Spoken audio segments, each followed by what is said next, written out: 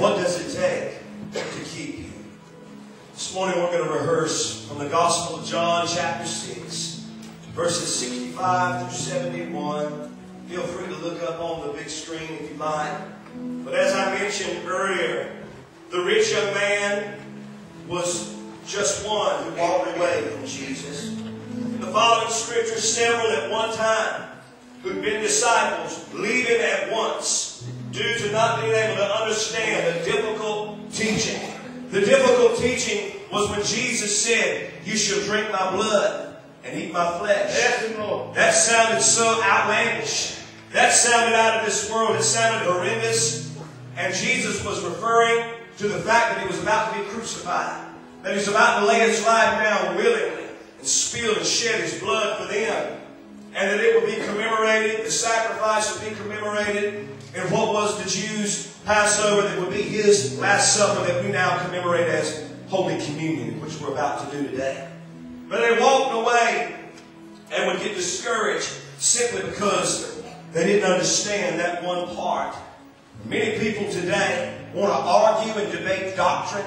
They want to walk away from church families over doctrine. They want to walk away from the place where God's called them to be. They want to walk away from the church homes all due to doctrine. Amen. People were doing it back then just because they couldn't understand. Hallelujah. But I'm here to tell you, we serve a God that wants us to understand. We serve a God that will speak to us. This church has been going over one of the hardest books in all the Bible to understand, Revelation. And in chapter 17 and 18, I've been speaking with the folks that come on Wednesday nights of how many people give up on that book. But we're crying out to God, aren't we, folks? We're crying out to God saying, reveal this to us. Amen? And there's some things we're getting from commentary, and there's some things that are only born into us by the Holy Spirit. Hallelujah. But at this time, Jesus makes one mention of something they don't understand, and they walk away. It says in verse 65 of the Gospel of John chapter 6, and it says, Jesus said, "Therefore I have said to you that no one can come to me unless it has been granted him by my Father."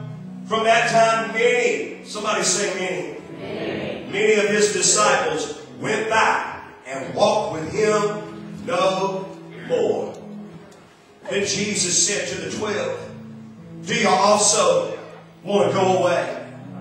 He had made mention of something they didn't understand, and they all began to depart from him. I would imagine, we know that he sent out 70 at one time before this. These were folks that had been sent out in his name. They had seen great signs and wonders. They had ministered in his name. They had been disciples of his. But now they walk away. Now we don't know what happens to them later. For the day of Pentecost, when it took place in the upper room, 120 people gathered. I would imagine it wasn't just because of things that Peter and the rest of them had done. There was some remnant of these disciples, and perhaps they came back. We don't know for sure, each individual specifically. But we do know that at one time, a multitude of people walked away from Jesus. And this has comforted me in the times, Pastor Jerry, when people have walked away from me. Because I'm able to look at this Bible and see that they walked away from the Lord. That's right. And if they walk away from him, what makes you think they won't walk away from you? Hallelujah. And so they walk away from him at one time, and in his flesh, Sister Linda, I would imagine his heart was breaking. The time that he had sown into them, discipling them, loving on them, teaching them, walking and talking with them, living amongst them. And they walk away. And then he asks this profound, compassionate, heartfelt question. He looks at the 12. Those that have been with him. Perhaps the crowd. Perhaps the congregation. Perhaps somewhat committed. But now he's looking at the core. And he's looking at them and he's saying, do you also want to go away? Do you want to leave me too? Do you want to walk away like they did? And then Peter, bless his heart, he speaks up like only Peter can. And we identify with Peter, don't we? Because we've been like him. We've wavered. We've been up and down. We've walked on water at times, and then we've looked to the left and the right, and we started drowning in our lack of faith, haven't we? We've pushed back. We've turned. We've denied. We've been so mad that we could kick and cuss, haven't we? Come on, Christians. But at some point, you got to get grounded. You got to speak faith. You got to get solid and have some solidarity. When Jesus says, do you also want to go away? Peter says, Lord, to whom shall we go? That's right. To whom shall we go? Reminds me of the old hymn that says, where can I go but to the Lord? Where can I go but to the Lord? He says, to the Lord, to whom shall we go? You have the words. Somebody say words. Of eternal life. You have the words of eternal life. Also, we have come to believe and know. Now that's huge right there. It took faith to believe. That's right. And then your faith, as your faith increases in what you believe, it becomes a fact that you know. That's right. That nobody can come along with something new and try to talk you out of what you know.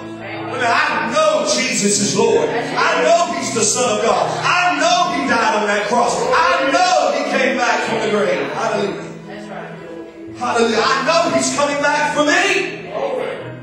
I know He lives inside of me. You can't come up with something new to try to persuade me to get away from those facts. Those solid facts that I know. Peter says we've also come to believe and know that you are the Christ, the Son of the living God. Yes. Jesus answered him and said, did I not choose you, the 12, the core? Verse 71, he said he spoke of, when he was talking about one of them being the devil, he spoke of Judas Iscariot, for it was he who would betray him, being one of the 12. And we're talking about what does it take to keep you. Now when it comes to that rich young man that I mentioned earlier in the opening of this message, we never hear anything else further about him, do we? We never find out what happens to him. If he became a part of the movement, the early church, or whether he did or didn't. Nor do we specifically know about those who walked away from Jesus at the beginning of our text, that multitude of people from John chapter 6. We don't know specifically what happened to those folks that walked away. But we do know exactly what happened to 2 of the 12 disciples mentioned in the latter part of the text. We know what happened to Peter, don't we? Yeah. We know that Peter would later deny him. He would deny him. He would go from getting fight mad and wanting to cut somebody in the midst of the arrest in the Garden of Gethsemane to later on denying Jesus, just like Jesus said he would. He denied, no, I don't know the man. Weren't you one of the ones who were with him? No, I don't know the man. Oh, I recognize you. You were one of the ones who were with the Galilean that they're tried in there over Caiaphas' house. And then he goes to saying some choice words. And he denies Jesus. And he hears the rooster crow. I believe conviction began to fall on Peter. But he would deny him. He would deny him. Then Judas would betray him. Judas would betray him, and Jesus would even mention the fact that he would betray him. And he goes and he sells the Lord out. And when he does, perhaps he didn't know that Jesus would really be arrested, that he would really let them take him. Whether he did or whether he didn't, we know that he would try to give the money back. But it was too late. Judas had gone too far. Peter would be restored. When Jesus came back, he asked him 3 times, do you love me? That first time, went over that first time, covered that first time that he denied him. That second time he asked, do you love me? It covered the second time that he denied him. That third time he asked, do you love me? And it covered that third time, because the Bible says love covers a multitude of sin. So for every denial, love had to be proclaimed. And he proclaimed his love for Jesus, and he was restored and became a champion of the gospel, a leader of the first Christian church. While Judas would self-destruct. He'd walk away and go too far that he couldn't come back. Conviction and guilt would overwhelm him, and he would destroy himself. In the Garden of Gethsemane, upon Judas' betrayal leading to Jesus' arrest, even the core disciples would scatter and even abandon him as he faced a mock trial in his cross alone. They all abandoned him all at one time in the Garden of Gethsemane. Yet at even the beginning of that week, leading up to these events which we commemorate today as Palm Sunday, multitudes aligned the streets of Jerusalem, waving palm branches and crying out one thing that day: Hosanna in the highest, as we did during praise and worship. But they cried out one thing that day and something totally opposite days later. Days later, those same people in that crowd, perhaps they were just in the crowd, they weren't committed. They cried out Hosanna in the highest, but days later they said, crucify him, crucify him, crucify him. They had been talked into turning away. They had been talked into walking away. What does it take to keep you? We should desire to stay where we are loved and celebrated. Amen? People stay where they're loved and celebrated, not where they're put up with and tolerated. They stay where they're loved and where they're celebrated. In a marriage where there's no love and there's no celebration, it's hard to keep it together. In a relationship or friendship where there's no camaraderie and there's no love and there's no celebration of one another, it's hard to keep that relationship going. We should desire to stay where we are loved and celebrated. And no one, church, listen, no one has ever loved and celebrated us like Jesus has. The Bible says, greater love hath no man than he that would lay his life down for his friends. And while we were yet sinners, Jesus died for us. Nothing says love like outstretched, nail-scarred hands on a cross. For God so loved the world that he gave his only begotten Son, that whosoever believeth on him shall not perish but have everlasting life. For God did not send his Son into the world to condemn the world, but through him some might be saved. The world might be saved. God is love, the Bible says.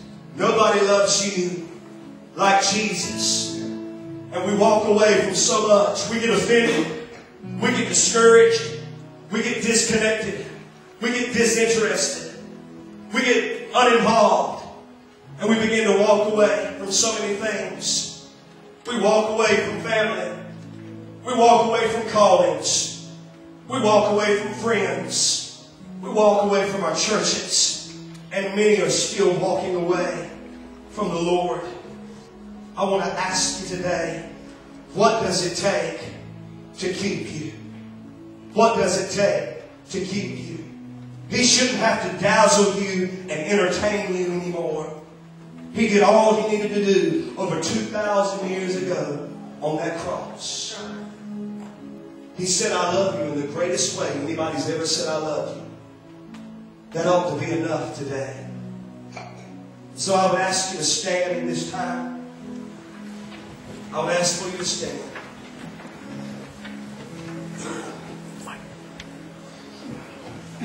Before we partake of one of the most important institutions in the church, right there with baptism, this is a very important thing. God used a gentleman